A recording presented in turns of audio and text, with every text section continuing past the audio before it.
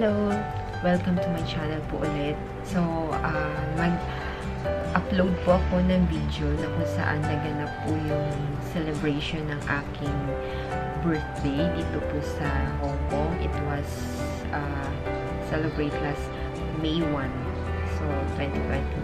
So, actually po, that time po talagang I was busy po na naghahanap po ng amo. I was having an interview for some family, Chinese family na na-interview ko po that day. So, after po ng interview, nagpunta po ako alone. I went alone to a Pizza Hut because I was really craving to eat that. And it's just a kind of, it's not a kind of celebration, but it's just kind of craving, and it was already a lunchtime. So, I ate one big pieces of pizza, and at the end of that day, mga guys, nagpunta pa kami ng aking friends sa isang Chinese restaurant at ipapakita ko rin po sa inyo, and makikita nyo po yung mga kinain po namin mga Chinese food. So, salamat po at tunghayan po natin ang aking celebration po. Late upload po ng aking May 1 na celebration ng birthday ko. Hi guys! Good afternoon ulit. Welcome back to my channel. Nandito po kami sa Chinese restaurant. So, kakain lang po kami as a dinner. So, here is our food. So, yan po. Sorry.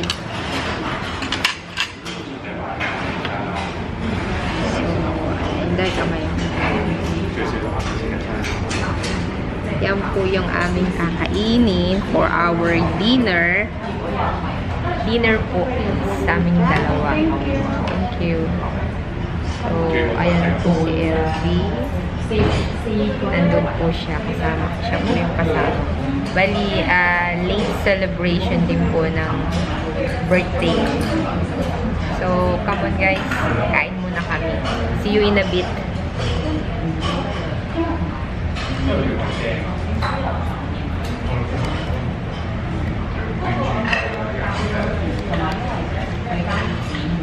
Hello mga guys. So, nakita nyo na po yung celebration po ng aking birthday last May 1. So, dalawa lang po kami ng aking friend na nag-celebrate. So, we just only having a Chinese food that night. Just as simple like that. So, hindi naman po ako nag-celebrate ng bonggang-bongga. So, nagbigay lang po siya ng flower, which is really appreciated kasi flowers is my life. So, once po may nag-birthday po dun sa church namin, kung hindi po nila kailangan yung flowers, or if ever po na hindi kailangan po hindi po gusto ng mga amo na mag-uwi po sila ng flowers. So, I'm here para po itanggapin yung mga flowers nila. So, usually po talaga nag-uuwi po ako ng mga flowers. Hello guys! Welcome back to my channel again. So, I was a little bit inspired para po mag-video ulit sa inyo at the same day. Para po meron akong ready po na i-upload ulit.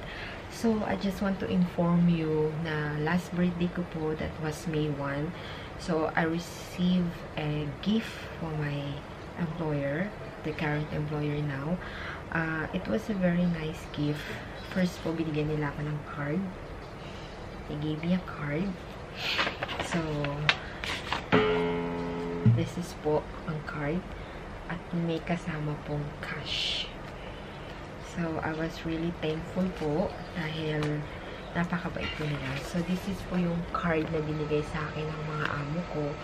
And I was really excited that time. Ipapakita ko po sa inyo yung kung ano po yung nangyari that Monday, that morning po ng birthday ko, which is yung aking pong mga alaga, talagang they was knocking on my door and asking me to wake up because they are excited. The eldest daughter po, very excited po dahil I didn't know that they have a cake for me to blow. So, she was knocking on my door and asking me to wake up. Hurry up, Ella, wake up, because it's already about to finish your birthday day.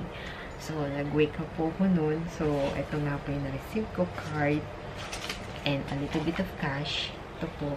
And the good thing po, although medyo nakakita na po itong kanyang gift sa akin, but it's very helpful po, although I can only might be used inside my room, is a guitar.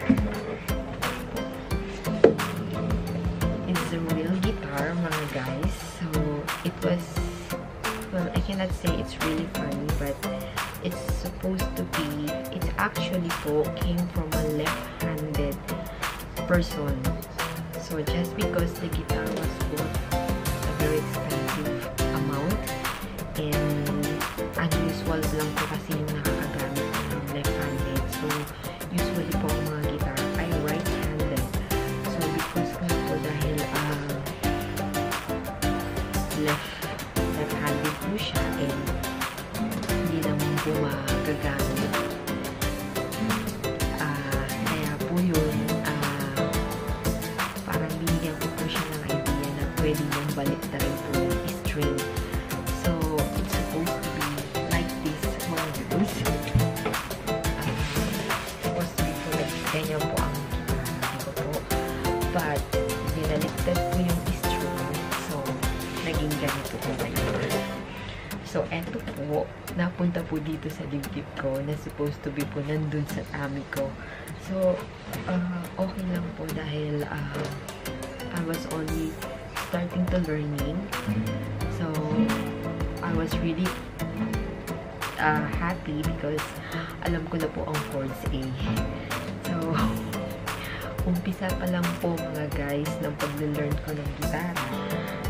I was already having difficulties for my finger, which is I felt that it's something that trying to slice my flesh because na po dito sa my string. So, ngayon po, natutunan ko na po yung chords A. Yan po, ang chords A, which is really, you have to press it deeply, mga guys. So, I was really excited and I was really can do this, hopefully. Talaga pong inanong na po na talagang gusto ko matuto. So, hindi po talaga basta-basta, but I was excited. So, sa ngayon po, letter A pa lang po na may memorize ko. Bali, 4-3-2. So, ito po, I was really excited na. So, hopefully po, you will come with me in my journey in learning my guitar.